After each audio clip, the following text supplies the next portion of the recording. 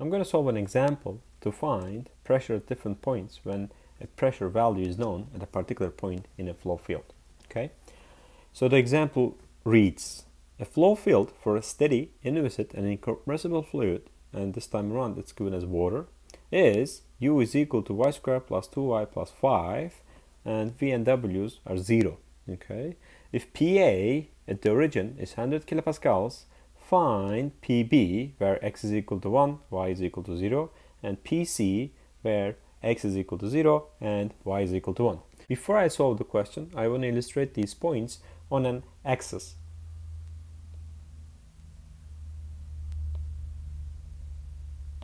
X, y.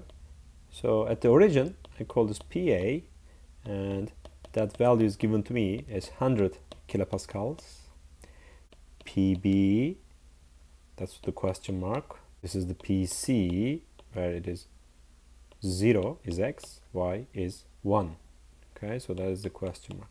The first thing I want to do is I want to check whether the conservation of mass is satisfied or not. Okay, for this steady, inviscid and incompressible flow, I'm going to get myself del u del x plus del v del y plus del w del z is equal to 0.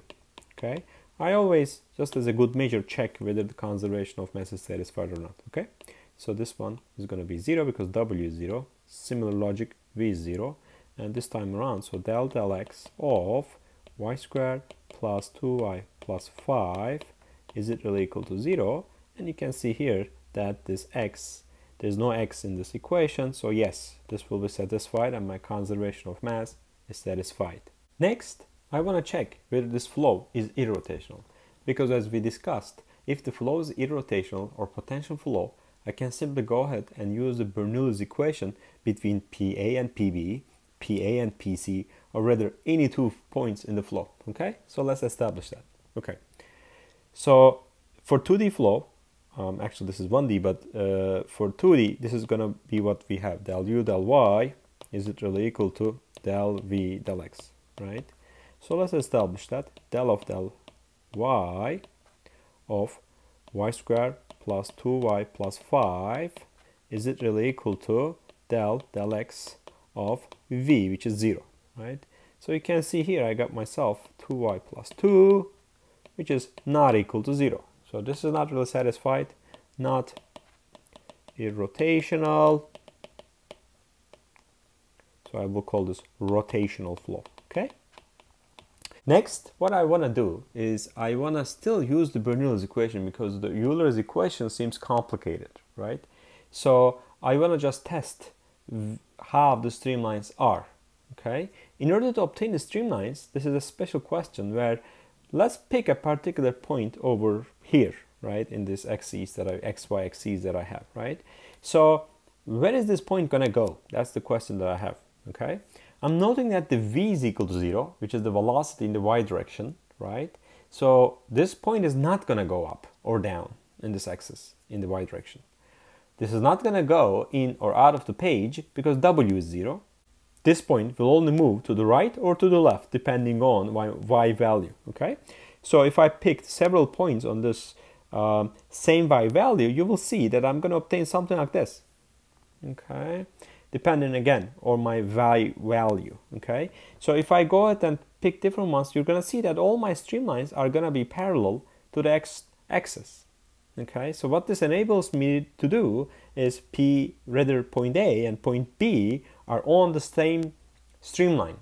So I will be able to go ahead and calculate my pressure at B by using the Bernoulli's equation. Okay, so if you don't want to go through this process, that's quite all right. You can use your Euler's equation, the x direction.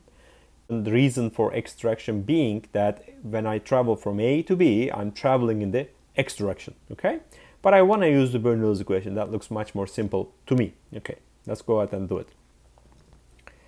A and B are on the same streamline. Okay, so I can simply write PA over rho plus rho is constant, VA squared over 2 plus GZA will be equal to PB over rho plus VB squared over 2 plus GZB. Right off the bat, I want to just get rid of ZB terms, okay, because the elevation doesn't change over there, okay? All right, so let's calculate VA and VB values. We need to do some work for that, okay? So let's start with the VA value. So the VA is going to be at 0, 0, right? As I know, my U at 0, 0 will be obtained by inserting y is equal to 0 into the equation that I gave you in terms of the U. So it's going to be 0 squared plus 2 times 0 plus 5. So that will be, well, the value of 5, right? So if I do V 0, 0, and you will see that it is 0, okay? And VA, so this is A to be more precise. So the VA will be, the magnitude of it is going to be 5 squared plus 0 squared. The Z direction is also 0 as well. So from here, I will obtain my VA as 5. Okay? So let's do the similar approach for VB value. This time around, VB will be X is 1, Y is 0. So UB will be Y is still 0, right? 0 squared plus 2 times 0 plus 5. That will be 5. And if I go ahead and find my V, B, which is also at 1, 0, it's 0 as well, right? And also WB is also 0, if you want to list that here, okay? Now, same logic. So if I go here, VB turns out to be, in this particular case, 5 squared plus 0 squared plus 0 squared, if you do 3D, will be equal to 5, right? So you can see VA is equal to VB, okay? So if I go up here, so VA and VB will cancel each other, okay? So then what this means is PA over rho will be equal to PB over rho. And from here, as the rows are the same, I will obtain PA is equal to PB is equal to 100 kilopascals. That is what is given in the question statement to me. Next, I'm going to find PC value, because that's what the question asks me, okay? So let's assess whether PA and PC are on the same streamline. Well, that's not quite the case, right? Because the streamlines are horizontal, right? So what I should do is I should go ahead and use the Euler's equation, because this flow is not irrotational. I can't use Bernoulli. They are not on the same streamline. I can't use Bernoulli. So that's the only option that I have on the table. So I'm going to go ahead and use that, okay? All right.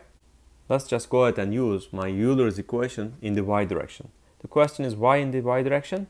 Because if I want to go from point A to point C, then I will travel in the y direction. For that reason, I must pick the Euler's equation in the y direction.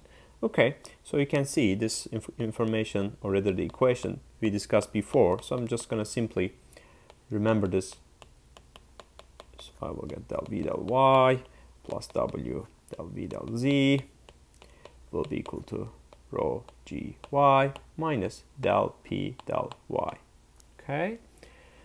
Now, let's look at the left-hand side of the equation, but remember that V is equal to 0, right? So the whole thing, V is not a function of time, V is not a function of X, V is not a function of Y, V is not a function of Z, okay? Now, you can even take a shortcut in here, as we discussed in the previous session. This is the acceleration in the Y direction, right? If the velocity is equal to a constant value, in this particular case 0, then acceleration is 0, right? So I can simply say A is 0, so the left-hand side becomes 0. Okay, so then what happens is I have del P del Y becomes rho times G. Now the rest of the solution depends on how you want to envision G of Y, because in the question I was not very specific in terms of what is the gravity aligned with. Okay, so if you want to just go ahead and say that the gravity is not aligned with the Y direction, okay, it may be aligned with the X direction, it may be aligned with the Z direction. But remember, I said ZA is equal to ZB, right? So you may want to be careful there. They can be on the same elevation, right? If for some reason you get GY is equal to 0, then you can see this del P del Y becomes 0, right? And in this case, what does this mean? This means that the pressure is constant. Pressure is constant, right? It's not changing. So I can get my PC is equal to 100 kilopascal as well, okay? The second approach that I will take is I may say that, you know what, the way that it is given to me it seems like the gravity is pointing down in the negative y direction. So let's do this question with the gravity facing down as well. So in this particular case, as I mentioned, then just gy value will be minus 9.81. And I'm going to say that this is 1000. This is the density of water. Okay. So over here you can get that del P del Y is equal to minus 9,810. Okay. And in here, if I move the del Y to the right hand side and take the integral of both sides, you can see that P of, it's on a function of Y, I'll talk about that in a minute, 9,810 times Y plus a constant of C. Okay, let's talk about why I called it a C but not f of x. Okay, well, if I look over here, you see that I traveled in the x direction. PA and PB are different x values, right? If I look up here, I travel in the x direction to go from A to B, right? And the pressure did not change, right? So then pressure is not a function of x. And there's, if you can try this at home as well, you can try this in the third dimension, which is a W. If you write the Euler's equation in a W, then it will be 0 if the gravity is not aligned in that direction. So then what it means is pressure is only a function of y. That's why, in fact, these becomes dP dy. Okay? All right, fine. So then how am I going to find it? Is I have a boundary condition. I'm given that at P00, 0, this is 100 kilopascals, right? So then 100,000 is equal to minus 9,810 times 0 plus C. So from here, you can see that the C is 100,000.